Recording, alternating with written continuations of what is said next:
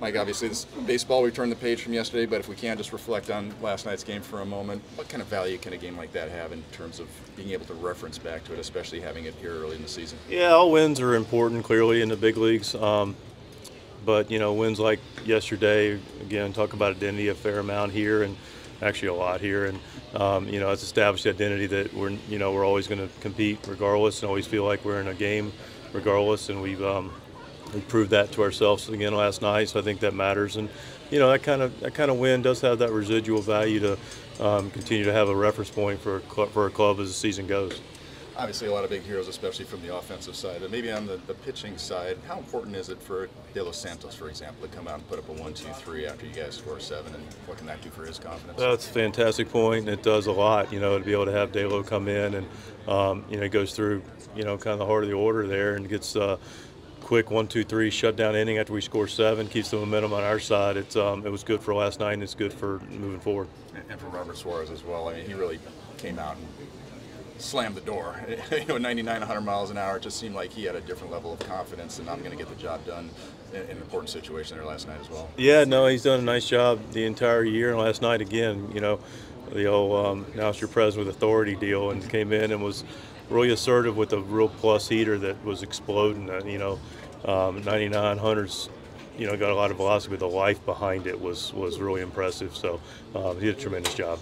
Joe Musgrove going, it seemed like in his last outing the fastball really showed up for him and was a really important weapon. What did you see out of Joe, and what do you expect to see today? Yeah, I think you nailed it. I think the fastball had the life to it, the finish to it. I thought the breaking ball was good. It was good early. He's able to establish all his pitches early. And when Joe Musgrove, especially with his knowledge and his comprehension of how to pitch and follow a game plan and then react to what he sees with his weapons, that's a really good version of Joe, and it's a really good opportunity for us to get a lot of quality innings out of him. Kind of neat that he gets a chance to go back on the mound on the day celebrating his no-hitter too. Yeah, how about that? I mean, that's really special. I appreciated the 20th anniversary of Petco Park last night. That was a good memory for a ballpark and a memorable anniversary on a big day. And it's a nice, first of all, throw a no-hitter. I mean, it's a very small company there, group there. So him to be able to come out 3 years to the day is pretty cool as well.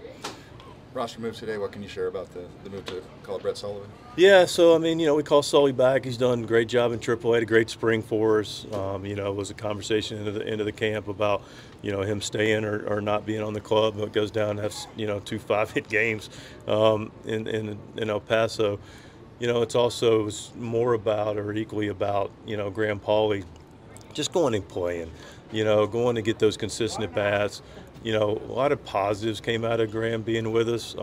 He proved not that he needed to, he earned his spot on the team to start the season. But, just trying to figure out the balance of still developing here at the big leagues and then getting the opportunities relative to other guys performing as well.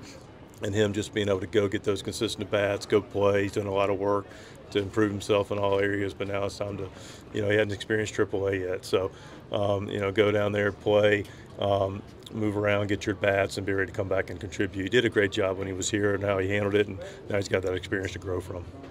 Having a third catcher on the roster, how could that impact the way you can use, let's say, Luis Campusano on days where maybe he's not in the lineup to begin with? Yeah, we're going to look at a lot of different ways. The roster has changed a little bit. How we can use Sully and what that means to other players, and we'll continue to look at that, be mindful of it, and how we use it relative to the circumstances.